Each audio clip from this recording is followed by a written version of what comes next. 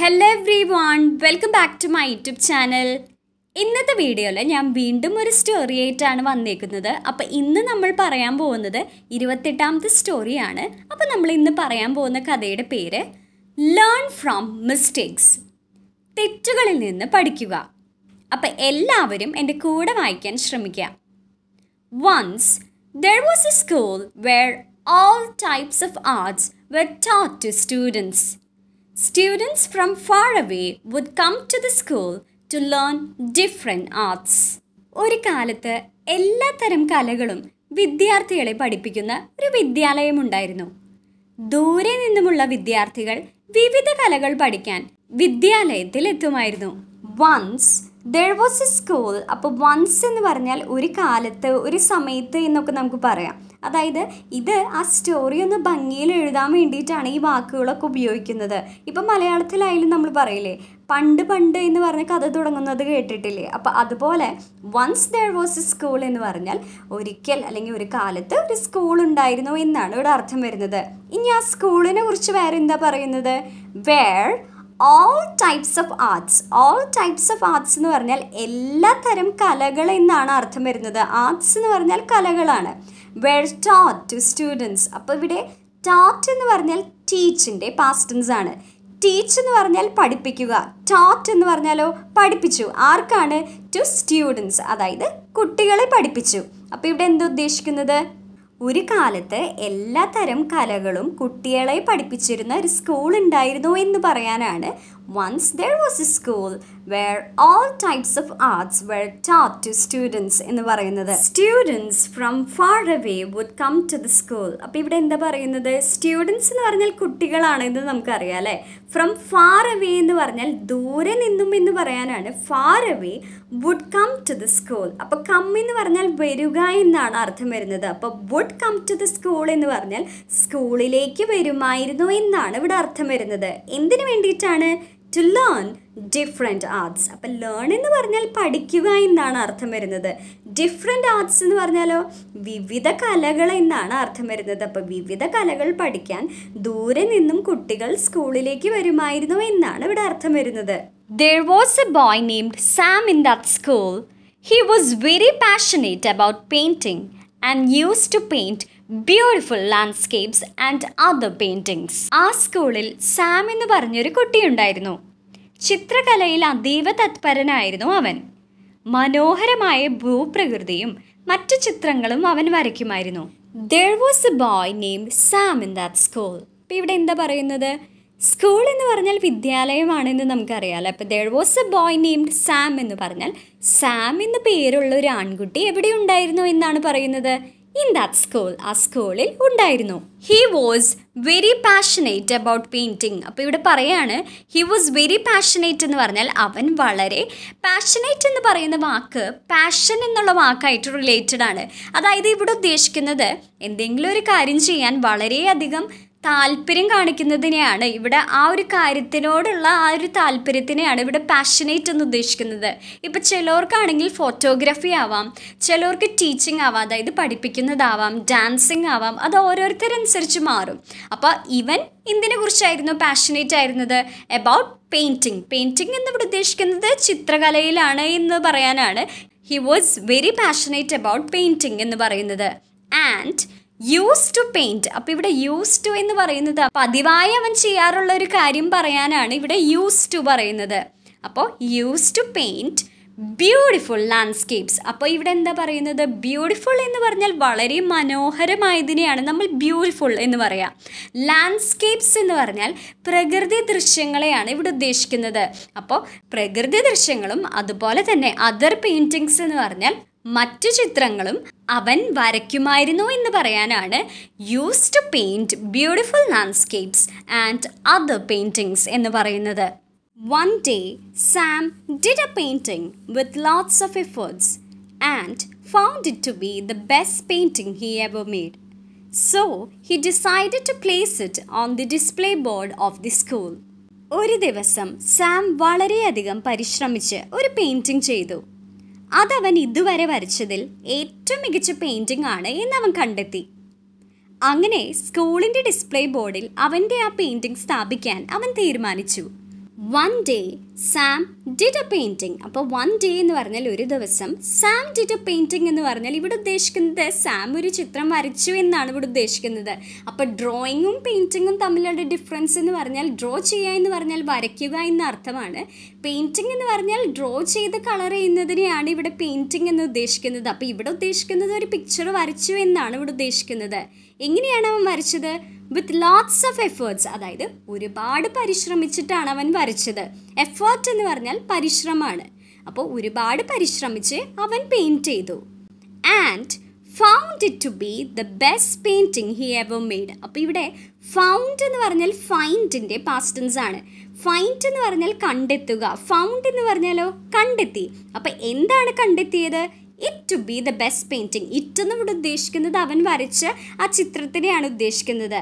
അത് to B the best painting, അതായത് ഏറ്റവും നല്ല ചിത്രമാണ് എന്ന് അവൻ മനസ്സിലാക്കി, അല്ലെങ്കിൽ അവൻ കണ്ടെത്തി എന്നാണ് ഇവിടെ അർത്ഥം വരുന്നത്. എന്തിലാണ്? He ever made. അതായത് ഇവിടെ മെയ്ഡ് എന്നുള്ള വാക്കിന് നമുക്ക് ഉണ്ടാക്കി എന്ന അർത്ഥമുണ്ടെങ്കിലും ഇവിടെ ഉദ്ദേശിക്കുന്നത് അവൻ വരച്ചതിൽ ഏറ്റവും നല്ല ചിത്രമാണെന്ന് അവൻ മനസ്സിലാക്കി, അല്ലെങ്കിൽ അവൻ കണ്ടെത്തി എന്നാണ് ഇവിടെ അർത്ഥം വരുന്നത്. So, he decided to place it on the display board. അപ്പോൾ ഇവിടെ എന്തുദ്ദേശിക്കുന്നത്? അതുകൊണ്ട് he decided to place it. അപ്പോൾ ഇവിടെ ഡിസൈഡ് ചെയ്തു എന്ന് പറഞ്ഞാൽ തീരുമാനിച്ചു എന്നാണ് അർത്ഥം വരുന്നത്. അപ്പോൾ അവൻ തീരുമാനിച്ചത് എന്തിനാണ്? To place it. ഇവിടെ ഇറ്റ് എന്ന് ഉദ്ദേശിക്കുന്നത് അവൻ വരച്ച ആ പെയിൻറ്റിങ്ങിനെയാണ് ഉദ്ദേശിക്കുന്നത്.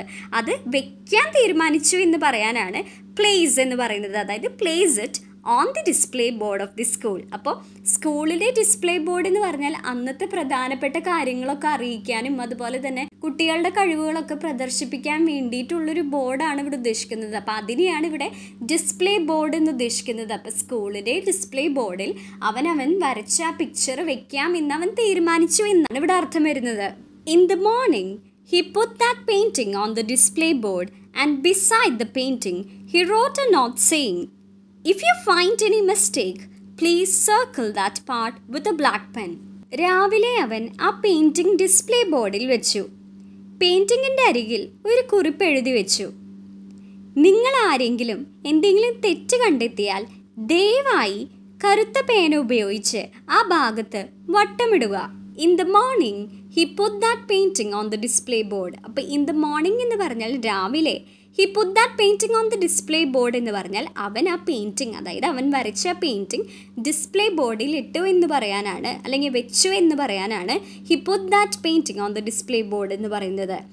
ആൻഡ് ബിസൈഡ് ദ പെയിൻറ്റിംഗ്, അതായത് പെയിൻറ്റിങ്ങിൻ്റെ ബിസൈഡ് എന്ന് പറഞ്ഞാൽ പെയിൻറ്റിങ്ങിൻ്റെ അരികിൽ, അവൻ വരച്ച പെയിൻറ്റിങ്ങിൻ്റെ അരികിൽ ഹി റോട്ട് എ നോട്ട്, അതായത് അവൻ എന്തെഴുതിയെന്ന് പറയുന്നത് ഒരു കുറിപ്പ് എഴുതി എന്ന് പറയാനാണ് he wrote a not saying. അതായത് എന്താണ് ആ കുറിപ്പിൽ പറഞ്ഞിട്ടുണ്ടായിരുന്നത്? If you find any mistake. അപ്പോൾ ഇവിടെ പറയാണ് മിസ്റ്റേക്ക് എന്ന് പറഞ്ഞാൽ തെറ്റിനെയാണ്, അതായത് തെറ്റുകളിലെയാണ് ഇവിടെ ഉദ്ദേശിക്കുന്നത്.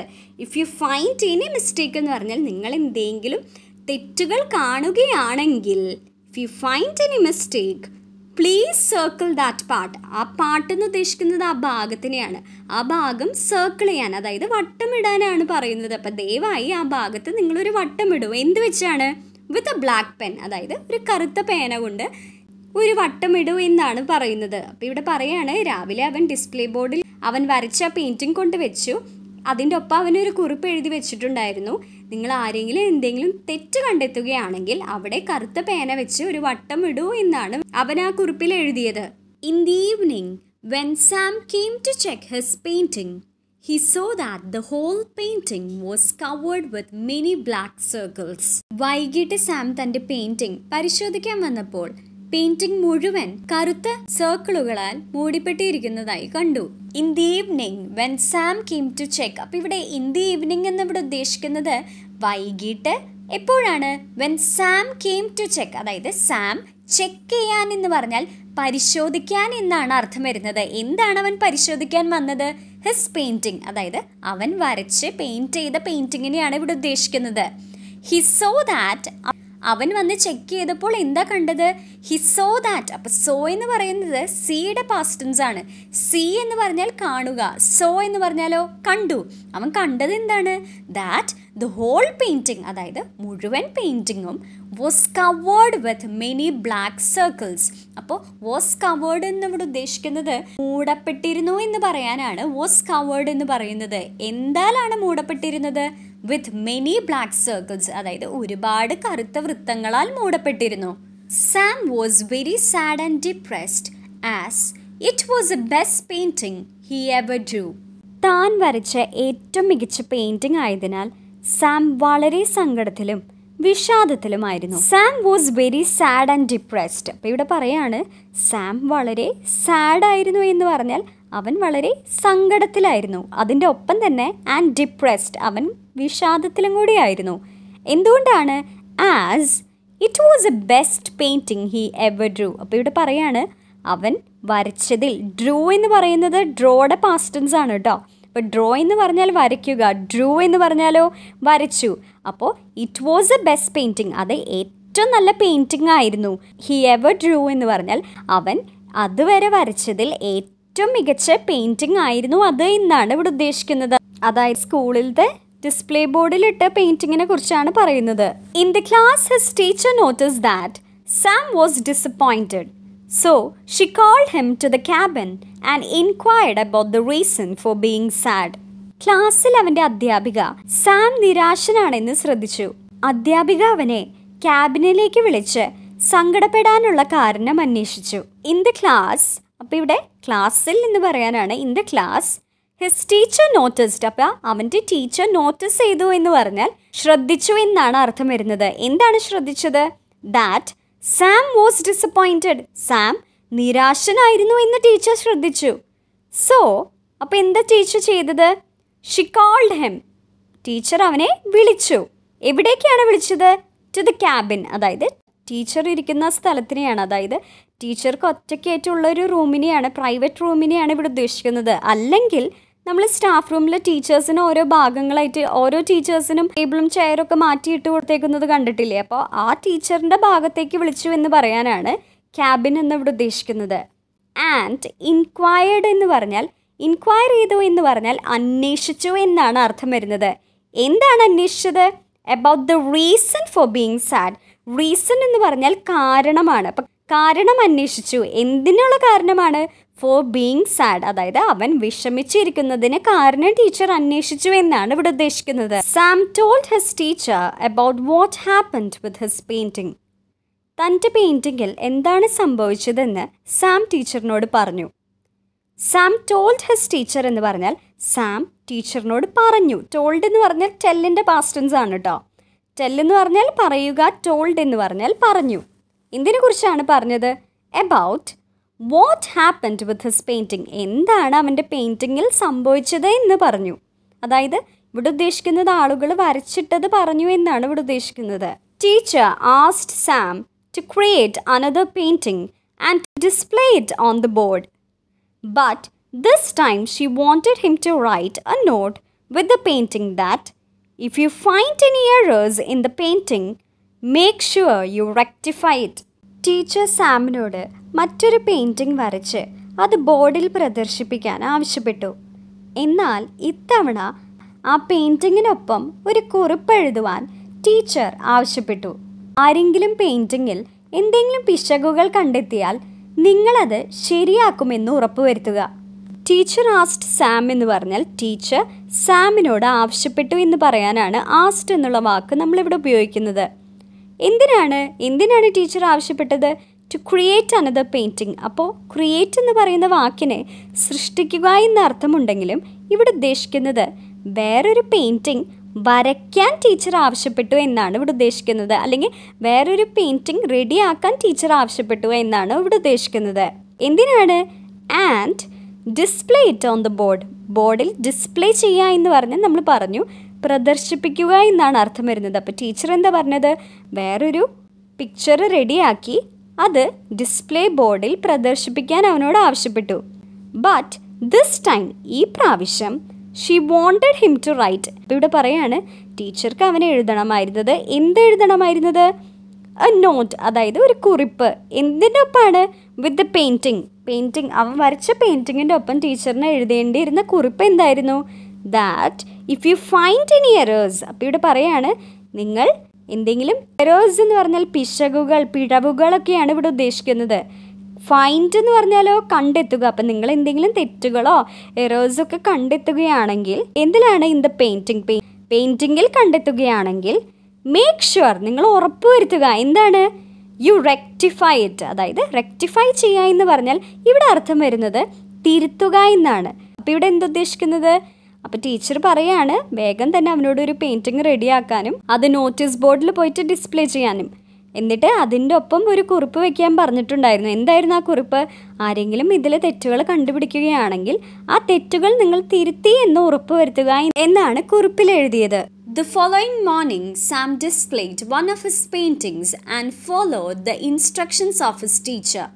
When Sam returned in the evening to inspect the painting, he noticed that no correction had been made to the painting he had completed. പിറ്റേന്ന് രാവിലെ സാം തൻ്റെ ചിത്രങ്ങളിലൊന്ന് പ്രദർശിപ്പിക്കുകയും അധ്യാപികയുടെ നിർദ്ദേശങ്ങൾ പാലിക്കുകയും ചെയ്തു. വൈകിട്ട് പെയിന്റിംഗ് പരിശോധിച്ച് തിരിച്ചെത്തിയ സാം താൻ പൂർത്തിയാക്കിയ പെയിന്റിങ്ങിൽ ആരും തിരുത്തൽ അടയാളപ്പെടുത്തിയിട്ടില്ല എന്ന് ശ്രദ്ധിച്ചു. ദ ഫോളോയിങ് മോർണിംഗ്, അപ്പോൾ ഇവിടെ ദ ഫോളോയിങ് മോർണിംഗ് എന്നിവിടെ ഉദ്ദേശിക്കുന്നത് നെക്സ്റ്റ് ദിവസം രാവിലെ എന്ന് പറയാനാണ്. അതായത് പിറ്റേന്ന് രാവിലെ Sam displayed one of his paintings. അപ്പോൾ സാം ഡിസ്പ്ലേ ചെയ്തു എന്ന് പറഞ്ഞാൽ പ്രദർശിപ്പിച്ചു. എന്താണ് പ്രദർശിപ്പിച്ചത്? വൺ ഓഫ് ഹിസ് പെയിൻറ്റിങ്സ്, അവൻ്റെ പെയിൻറ്റിങ്സിലെ ഒരെണ്ണം അവൻ പ്രദർശിപ്പിച്ചു. And followed the instruction of his teacher. അപ്പോൾ ഇവിടെ എന്താ പറയുന്നത്? ടീച്ചറിൻ്റെ ഇൻസ്ട്രക്ഷൻസ്, അതായത് ടീച്ചർ പറഞ്ഞ നിർദ്ദേശങ്ങൾ അവൻ പാലിച്ചു എന്നാണ് ഇവിടെ ഉദ്ദേശിക്കുന്നത്. When Sam returned in the evening to inspect the painting. അപ്പോൾ ഇവിടെ എന്താ ഉദ്ദേശിക്കുന്നത്? സാം റിട്ടേൺഡ് എന്ന് പറഞ്ഞാൽ തിരിച്ചെത്തിയപ്പോൾ, അതായത് ഇവിടെ ഉദ്ദേശിക്കുന്നത് എന്താണ്?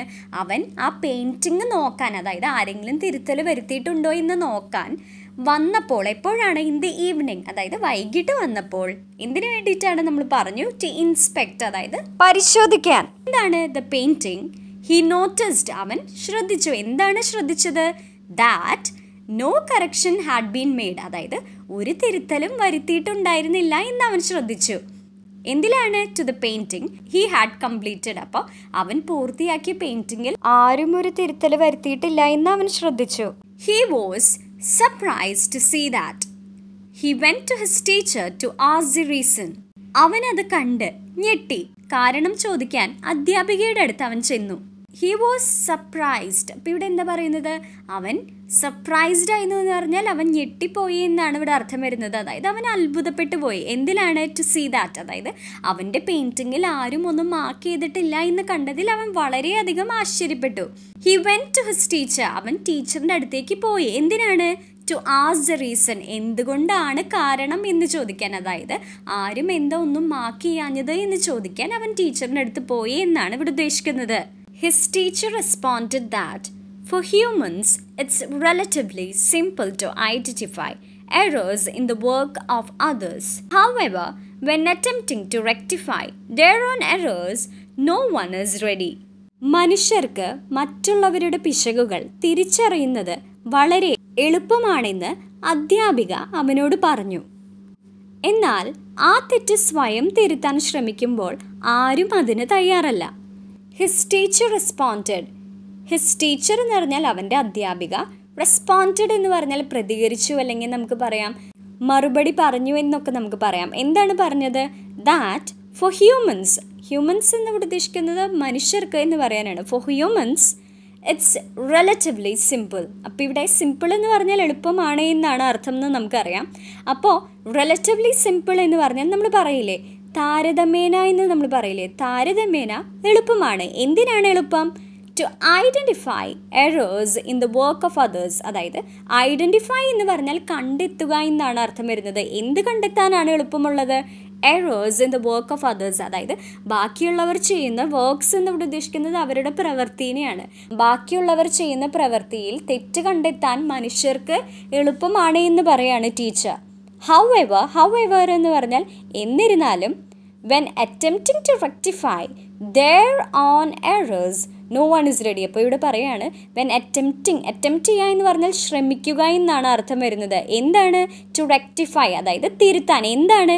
their own errors, അതായത് അവരവരുടെ എറേഴ്സ് എന്ന് പറഞ്ഞാൽ അവരവരുടെ പിശകുകൾ അല്ലെങ്കിൽ അവരവരുടെ തെറ്റുകൾ റെക്ടിഫൈ ചെയ്യാൻ നോക്കുമ്പോൾ നോ വൺ ഇസ് റെഡി എന്ന് പറഞ്ഞാൽ ആരും തയ്യാറല്ല. അപ്പോൾ ഇവിടെ എന്തുദ്ദേശിക്കുന്നത്? നമ്മളൊരാൾക്ക് നേരെ വിരൽ ചൂണ്ടുമ്പോൾ, അതായത് നമ്മളൊരാളെ ക്രിട്ടിസൈസ് ചെയ്യുമ്പോൾ നമ്മൾ പെർഫെക്റ്റ് ആണോ എന്ന് നോക്കിയിട്ട് വേണം ബാക്കിയുള്ളവരെ ക്രിട്ടിസൈസ് ചെയ്യാൻ എന്നാണ് ഇവിടെ നിന്ന് ഉദ്ദേശിക്കുന്നത്.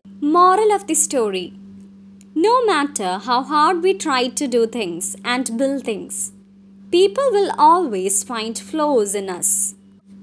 It's important not to feel sad or depressed about that, but rather we must work hard to reach our goals. No matter how hard we try to do things and build things എന്ന് പറഞ്ഞാൽ നമ്മൾ എത്രമാത്രം ഒരു കാര്യം ചെയ്യാൻ ശ്രമിച്ചാലും അല്ലെങ്കിൽ എത്രമാത്രം നമ്മൾ ഒരു കാര്യം നിർമ്മിക്കാൻ നമ്മൾ ശ്രമിച്ചാലും people will always find flaws. ആളുകൾ will always find എന്ന് പറഞ്ഞാൽ എപ്പോഴും കണ്ടെത്തും. എന്താണ്? ഫ്ലോസ് ഇൻ us, അതായത് നമ്മുടെ ഭാഗത്തുള്ള തെറ്റുകൾ കണ്ടെത്തും എന്നാണ് ഇവിടെ ഉദ്ദേശിക്കുന്നത്. It's important not to feel sad. അപ്പോൾ ഇവിടെ പറയുകയാണ് എന്താണ് മുഖ്യം? നോട്ട് ടു ഫീൽ സാഡ്, അതായത് നമുക്ക് സങ്കടം തോന്നാൻ പാടില്ല. അതുപോലെ തന്നെ ഓർ ഡിപ്രസ്ഡ് അബൌട്ട് ദാറ്റ്, അതായത് ആ കാര്യത്തിൽ നമ്മൾ വിഷാദിക്കാനോ പാടില്ല എന്നാണ് ഇവിടെ ഉദ്ദേശിക്കുന്നത്. But rather we must work hard. അപ്പോൾ ഇവിടെ പറയാണ് ബട്ട് എന്ന് പറഞ്ഞാൽ പക്ഷേ, റാദർ എന്ന് പറഞ്ഞാൽ ഇവിടെ ഉദ്ദേശിക്കുന്നത് മറിച്ച് എന്ന് നമ്മൾ പറയില്ലേ, rather we must work hard. മറിച്ച് നമ്മൾ എന്താ ചെയ്യേണ്ടത്? നമ്മൾ നന്നായി പരിശ്രമിക്കണം. എന്തിനാണ്? ടു റീച്ച് ആർ ഗോൾസ്, അതായത് നമ്മുടെ ലക്ഷ്യത്തിലെത്താൻ നമ്മൾ പരിശ്രമിക്കണം എന്നാണ് ഇവിടെ ഉദ്ദേശിക്കുന്നത്. അതായത് ആരെങ്കിലും നമ്മളെ ക്രിട്ടിസൈസ് ചെയ്ത് കഴിഞ്ഞാൽ നമ്മൾ അതൊന്നും മൈൻഡ് ചെയ്യാതെ, അത് നമ്മളെ എഫക്റ്റ് ചെയ്യാതെ നമ്മൾ എന്താ ചെയ്യേണ്ടത്? നമ്മൾ നമ്മുടെ ഗോൾസിന്, അതായത് നമുക്ക് എന്താണോ ഇഷ്ടം ആ ഒരു കാര്യത്തിന് നമ്മൾ കഠിനമായി പരിശ്രമിക്കണം എന്നാണ് ഇവിടെ ഉദ്ദേശിക്കുന്നത്. അപ്പോൾ ഇന്നത്തെ സ്റ്റോറി എങ്ങനെ ഉണ്ടായിരുന്നു? നിങ്ങൾക്ക് എല്ലാവർക്കും ഇഷ്ടപ്പെട്ടോ? അപ്പോൾ ഇഷ്ടപ്പെടാന്ന് വെച്ച് കഴിഞ്ഞാൽ ലൈക്ക് ചെയ്യാനും അതുപോലെ തന്നെ നിങ്ങളുടെ വാല്യുബിൾ കോമൻറ്റ്സ് അറിയിക്കാനും മറക്കരുത്. അപ്പോൾ അടുത്തൊരു വീഡിയോ ആയിട്ട് മറ്റൊരു ദിവസം കാണാം. Thank you for watching.